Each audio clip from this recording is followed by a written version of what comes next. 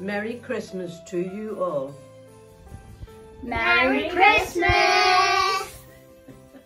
Emma, Matthew, Aaron, Ashlyn, Paul and I wish you, our church family, a very Merry Christmas and peace, health and happiness for the new year. Merry Christmas!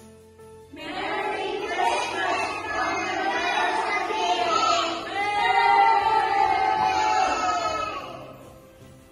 From our house to your house, Merry Christmas and a better New Year for all of us.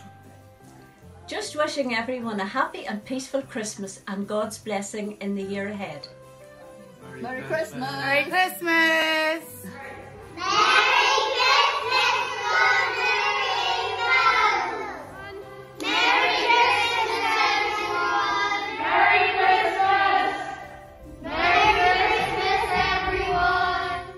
Hi everyone, I hope you're all having a lovely Christmas.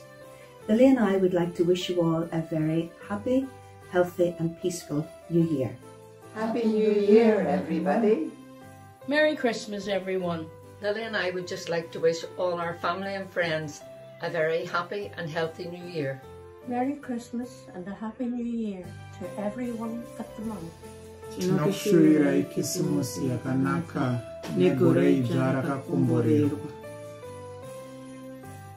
Happy Christmas!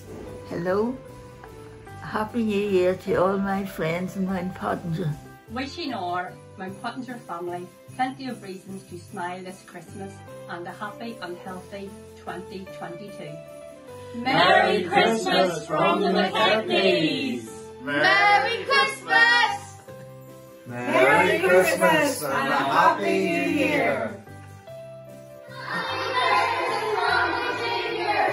From Black Santa on the steps of Belfast Cathedral to all the people of Mountpottinger Methodist Church as you gather together on Boxing Day, which is also St Stephen's Day, which is very appropriate since my first name is Stephen. So have a great service, and I hope and pray that 2022 will be a year of blessing for you all.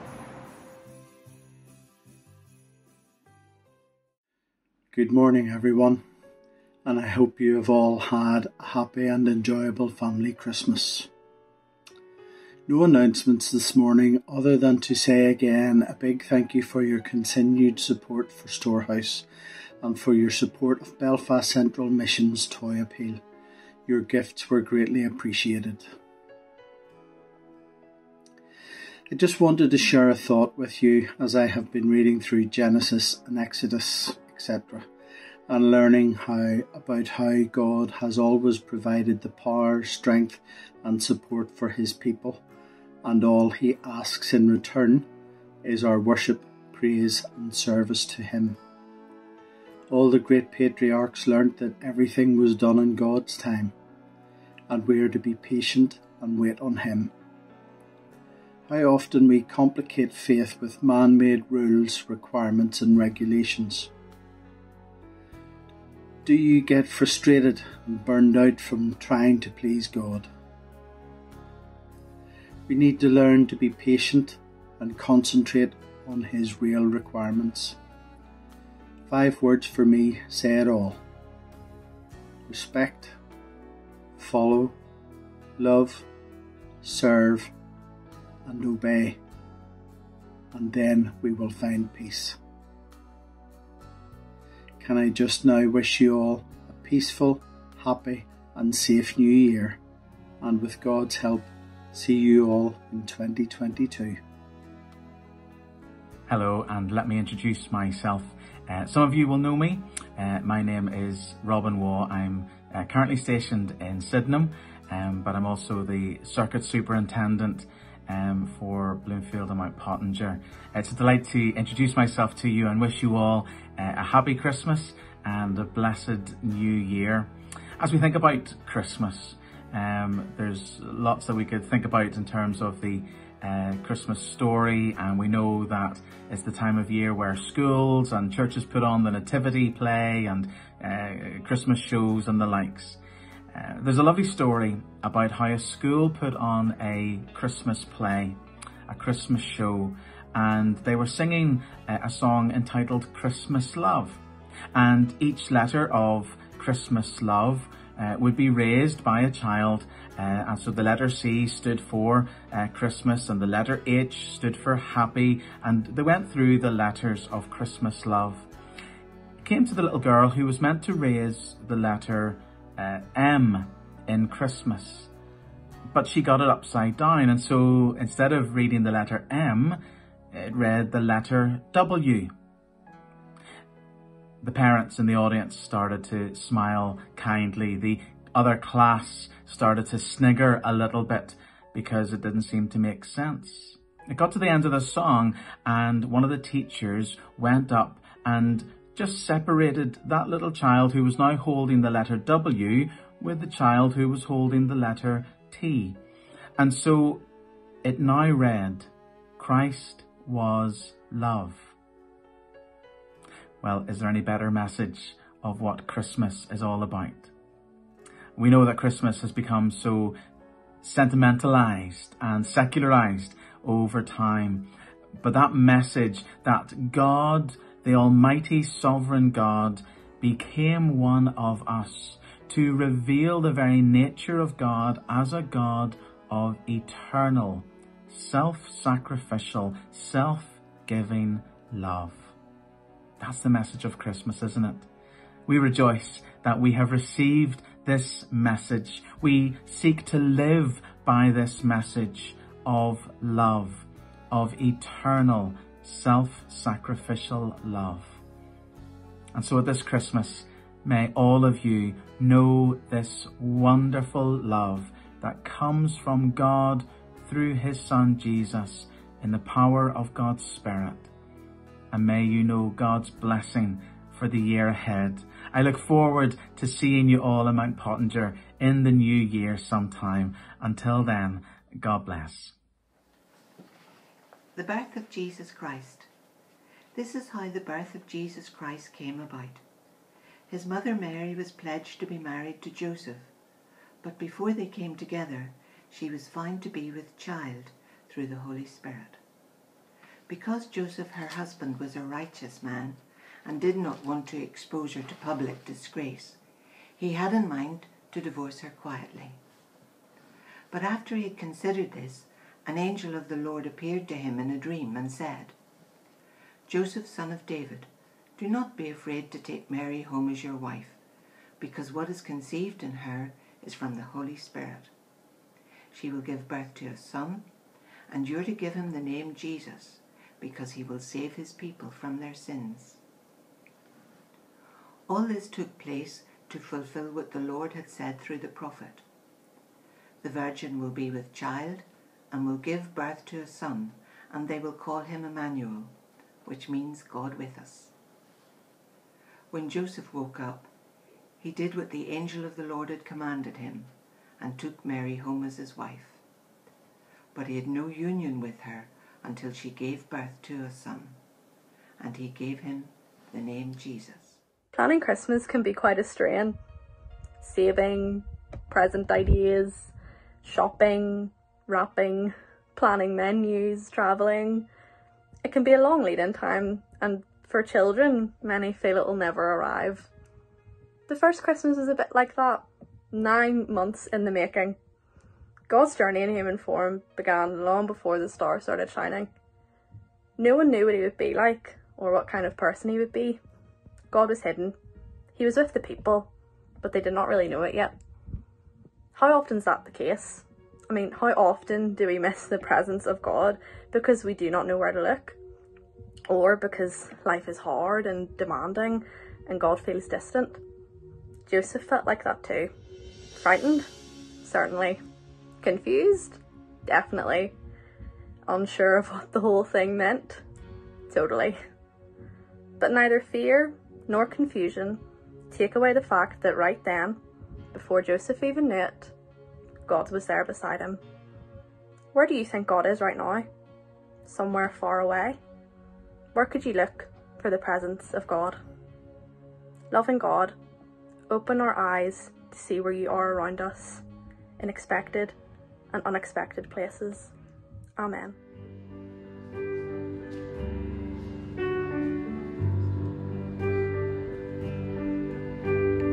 Oh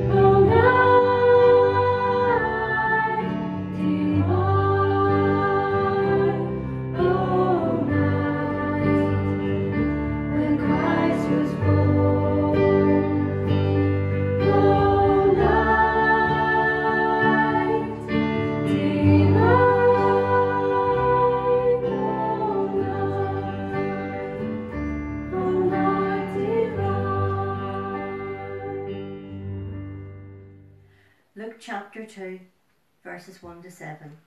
And it came to pass in those days that there went out a decree from Caesar Augustus that all the world should be taxed.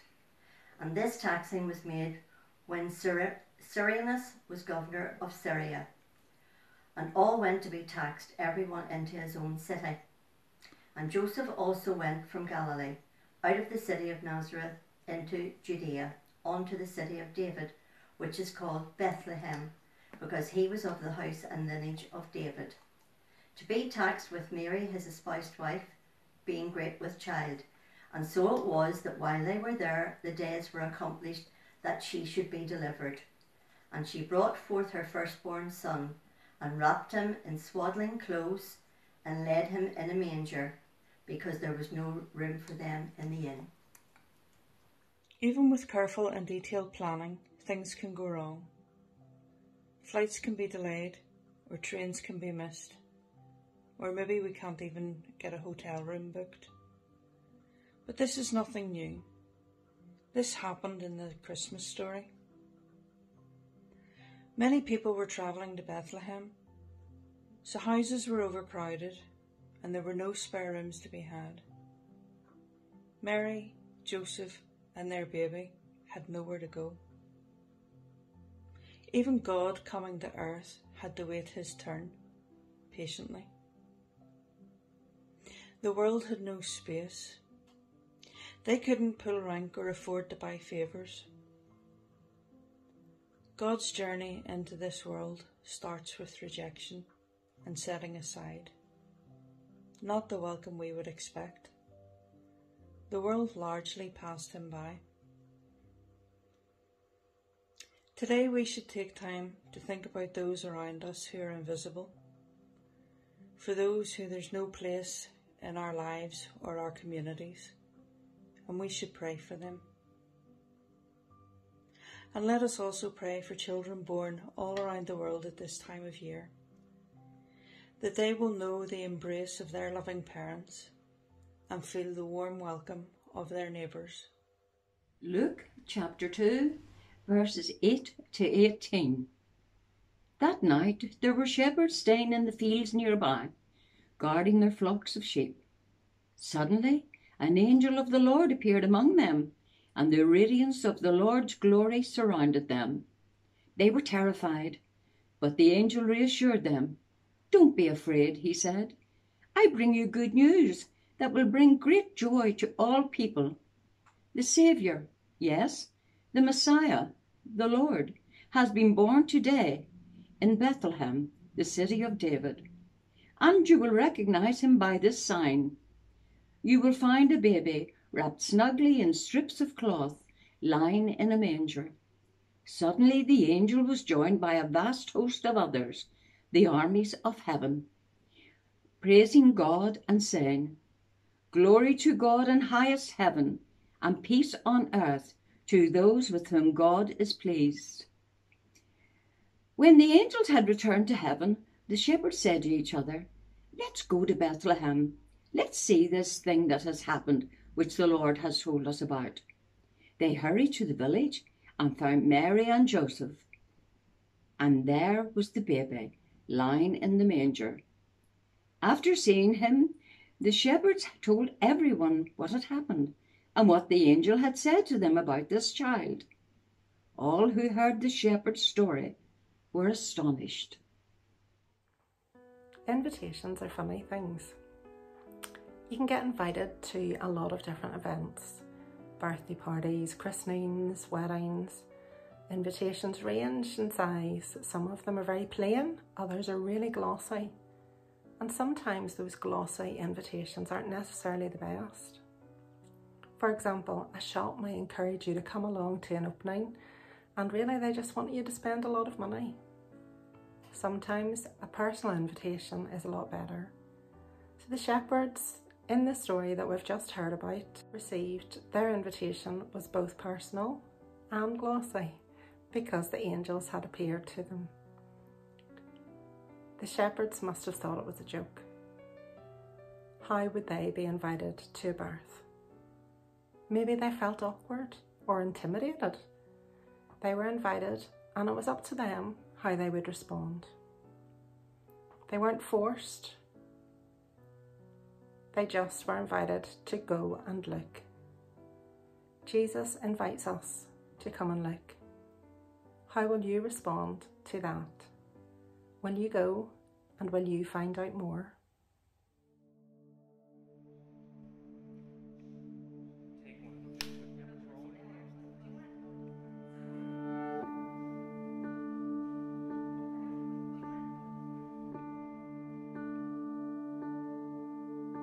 Oh, come, all you unfaithful, come, weak and unstable, come, no, you are not alone.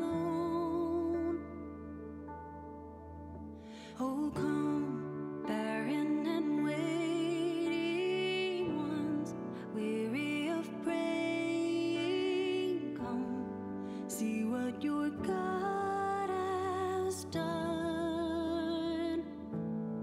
Christ is born, Christ is born, Christ is born for you.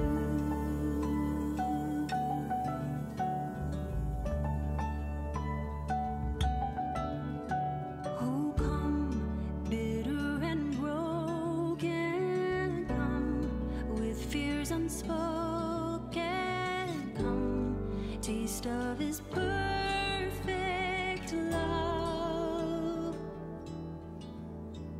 Oh, come, guilty and hiding ones, there is no need to run, see what your God has done. Christ is born, Christ is born, Christ is born for you. He's the Lamb who was given, slain for our pardon. His promise is peace for those who believe.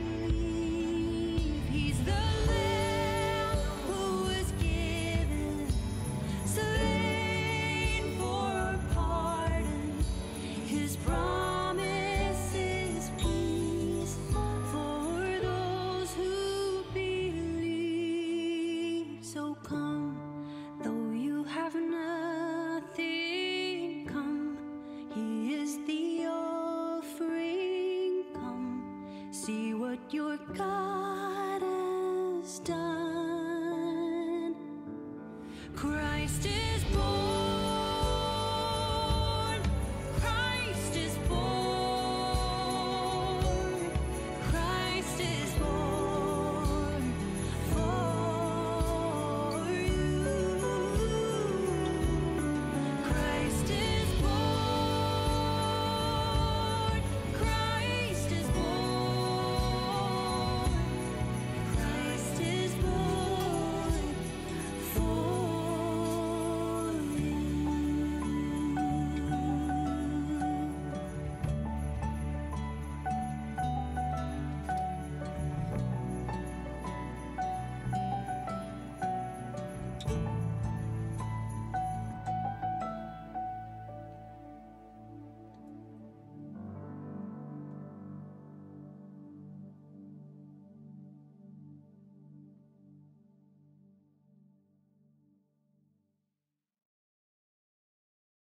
In the beginning was the Word, and the Word was with God, and the Word was God. He was with God in the beginning. Through him all things were made. Without him nothing was made that has been made. In him was life, and that life was the light of men. The light shines in the darkness, but the darkness has not understood it. The Word became flesh and made his dwelling among us. We have seen this glory, the glory of the one and only, who came from the Father, full of grace and truth. Thanks be to God. Villains always seem to be dark. Whether it's Darth Vader in Star Wars or Voldemort in Harry Potter, we somehow tend to think of darkness as threatening. Darkness itself is not evil. It is merely frightening because we cannot find our bearings within it. So we run away from it. And it certainly isn't in places of darkness that we would tend to search for God. The Christmas story tells us that God came to live in a place that was frightening, a place of rejection, of poverty and insecurity. God came in darkness and brought light. It might sometimes feel like a small flickering light, but it is light nonetheless. God does not just dwell in the beautiful shiny places where we are happy and grateful. God dwells in the dark places ready to walk with us, guide us and comfort us in His presence. Is there an area of pain and darkness in your life, your family or community? God of light, we thank You that You are present everywhere, even when we cannot see You. Please shine Your light into the difficult places of our lives.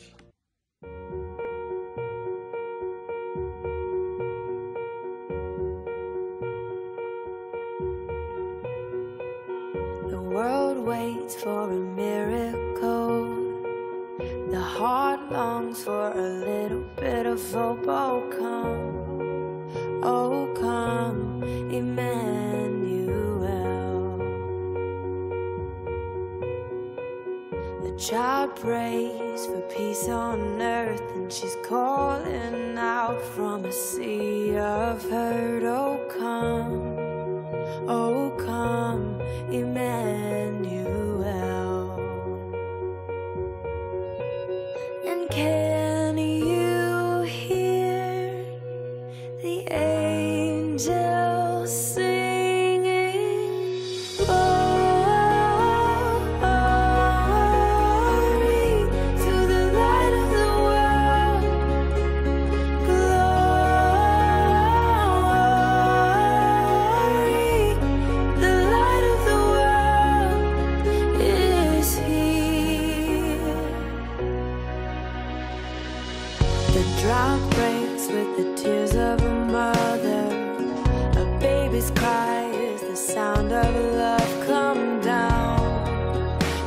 down, Emmanuel. Here's the song for the suffering. He is Messiah, the Prince of Peace has come. He has come, Emmanuel. Glory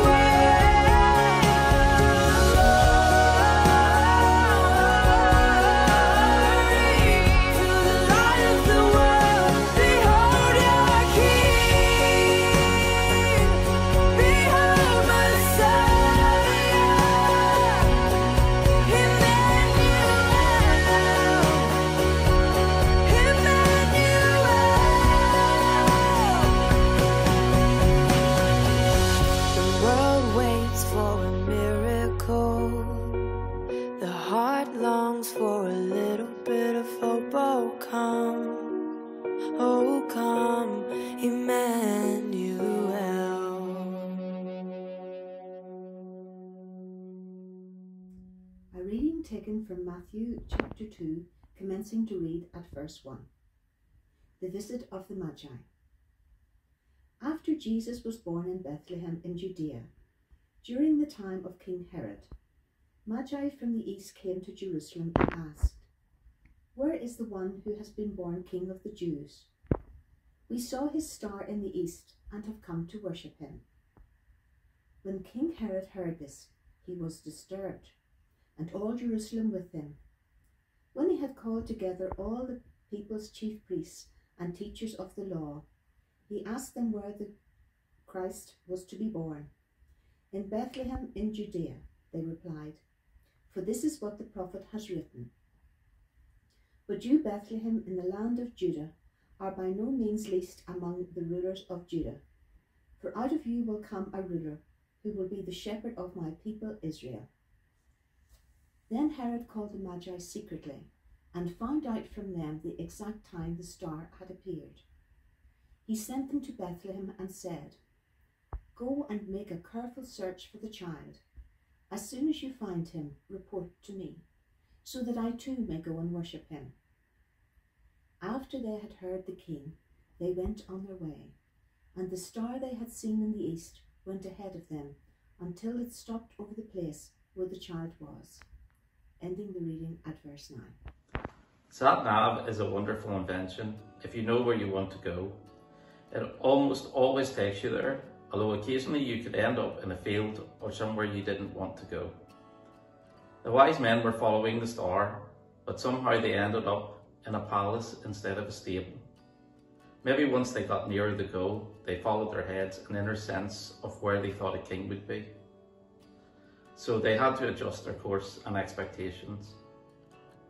Course correction is part of the journey.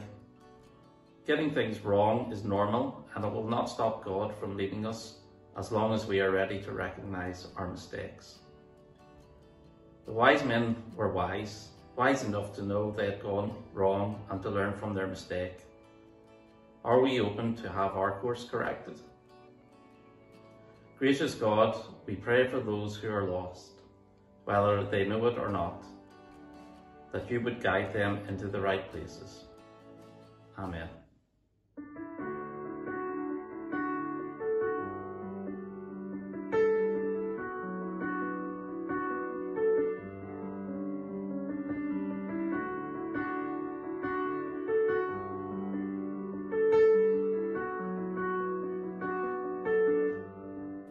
In Christ alone, my hope is found. He is my light, my strength, my song. This cornerstone, this solid ground, firm through the fiercest drought and storm. What heights of love, what depths of peace, when fears are stilled, when striving cease. My comforter, my all in all, here in the love of Christ I stand.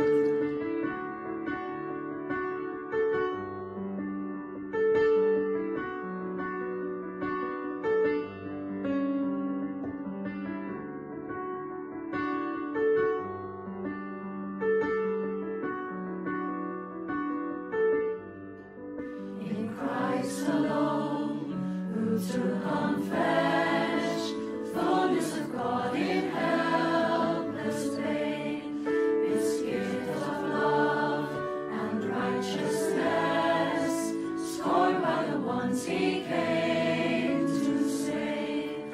Till on that cross where Jesus died, the wrath of God was satisfied. For every sin on him was laid. Here in the death of Christ I live.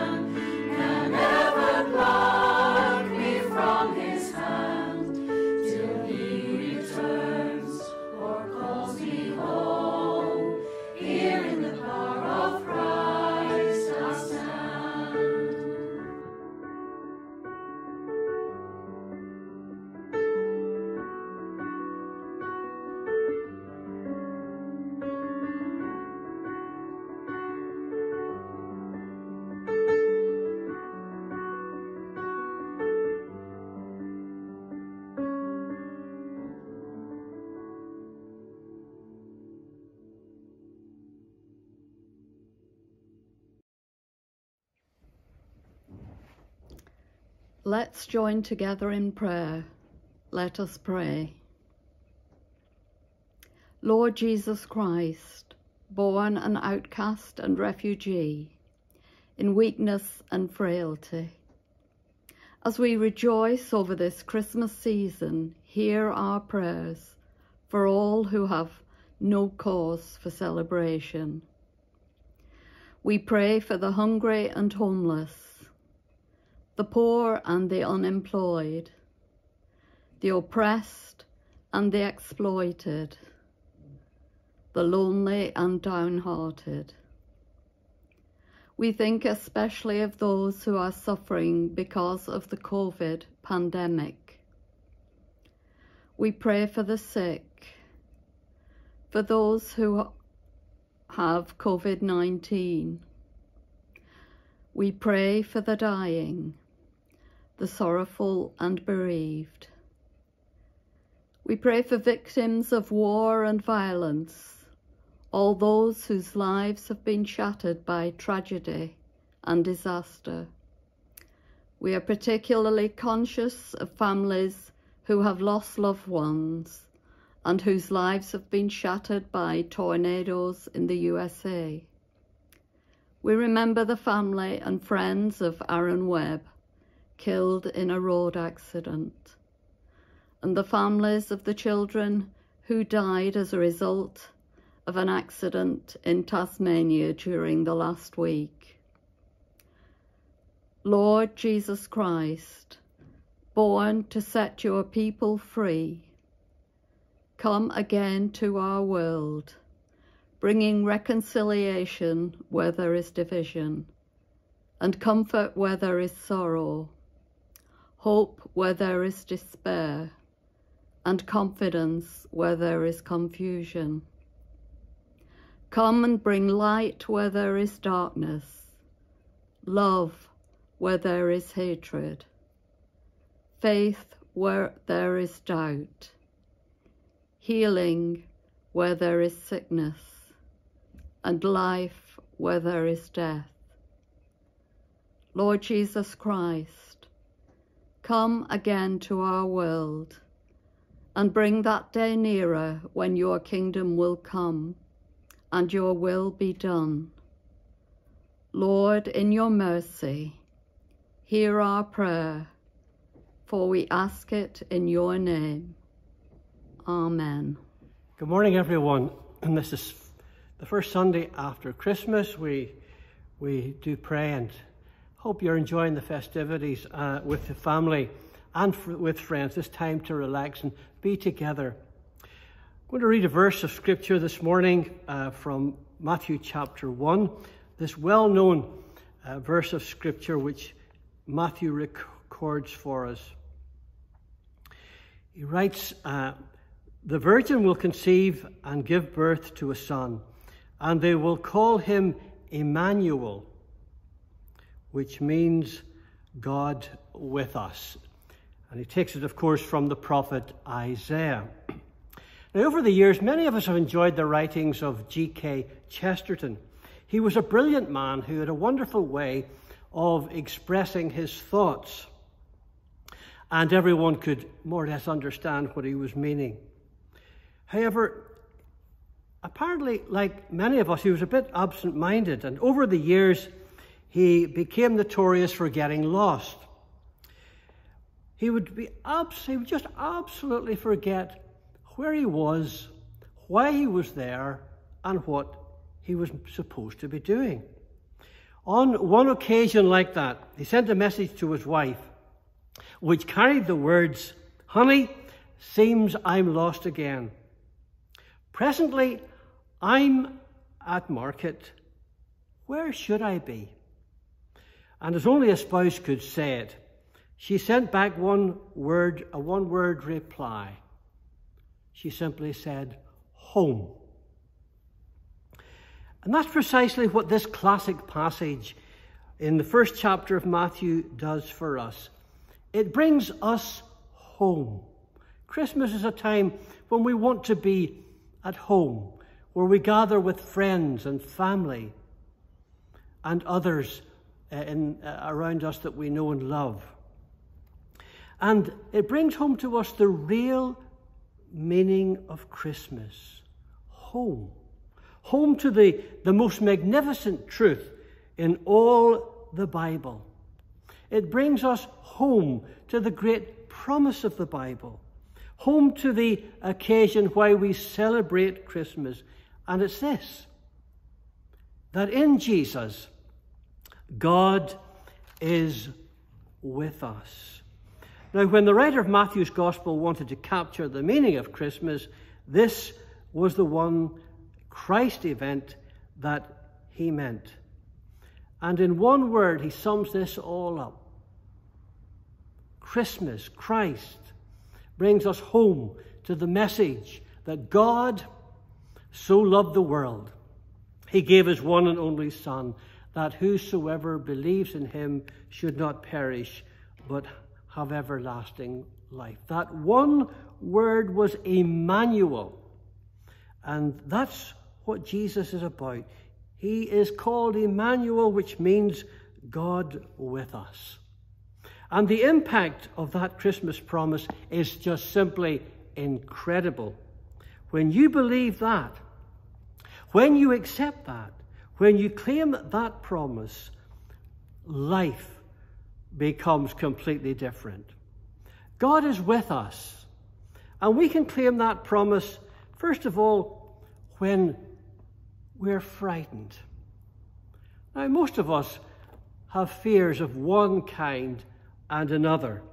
In childhood, it was the fear of going to bed in the dark. It was the fear of school then, a little later on for some.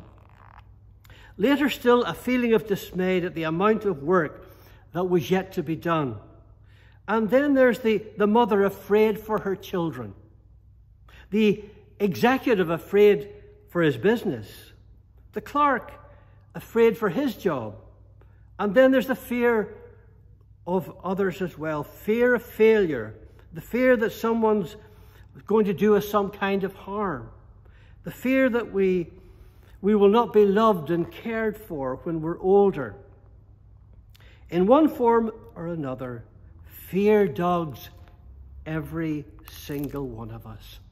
But the message of Christmas, with the greatest promise that we could have, is that when we receive Jesus, he calms our fears and he enables us to celebrate him. He becomes the center of life for all of us.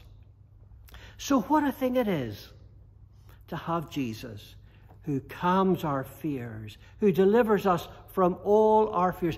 God is with us. Sometimes the Apostle Paul would have been frightened when he faced various situations that came upon him. But then he recognized that no matter what situation he found himself in, he was never alone. And that's why, secondly, we can claim the promise that he's with us when we're lonely.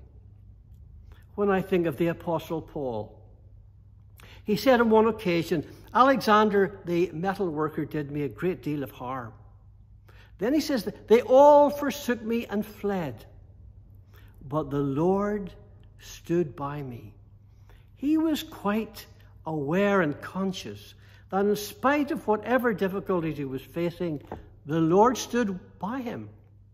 And so it is, whatever you're facing today, the Lord will stand by his people. You may not always feel him around you, but the promise is that he's there. Where two or three are gathered in his name, there he is in the midst. What a wonderful promise. And he's with you as an individual. He's with you when you're lonely. Then, and finally, and thirdly, we can claim this wonderful promise when we are all in sorrow.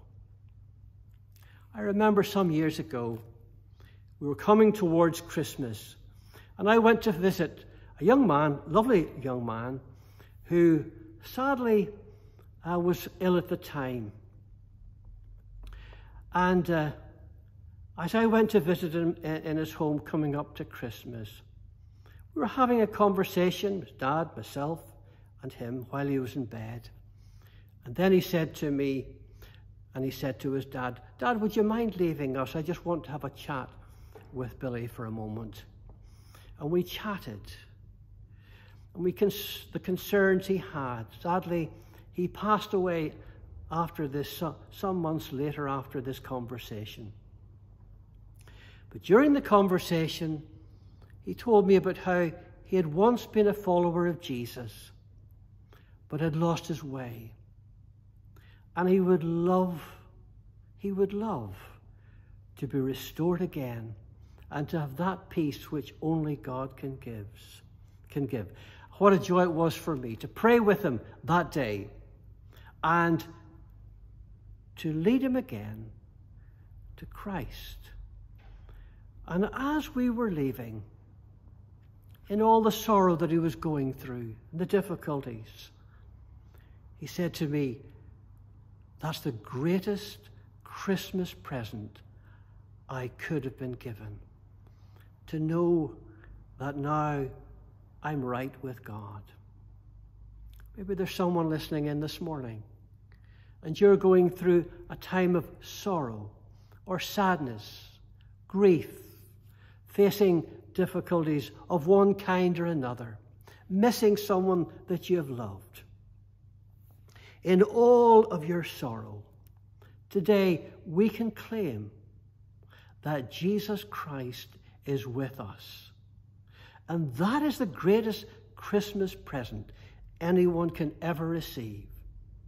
Take that and begin to unfold it and begin to see, as you do unfold this wonderful gift and unwrap it, what an amazing gift we have in Jesus Christ, God's lovely Son, who came into the world to be our Savior.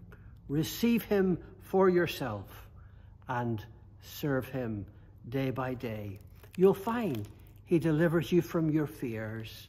You will find that he will be with you even when you're lonely. And most of all, he'll certainly be with you in your sorrow and in your time of need. Let's just bow for a moment of prayer. Thank you, Lord, for how you're with us in every time of need, and for the amazing gift of Christmas in the coming of Jesus Christ into the world to be our Savior and Lord. Thank you that his name is Emmanuel, which means God with us. And we rejoice today, Lord, that you're with us to deliver us from our fears, that you're with us, Lord, when we're lonely, and Lord, also when we face sorrow and difficulties. Your love surrounds us, and your peace upholds us. Bless us now, Lord, we pray, as we continue to serve you, and as we continue to unwrap the wonderful gift and come to know the riches that are found in Jesus Christ our Lord. Be with all, Lord, today who need your presence, and fill them with your Spirit. For we ask all of these things in Jesus' name.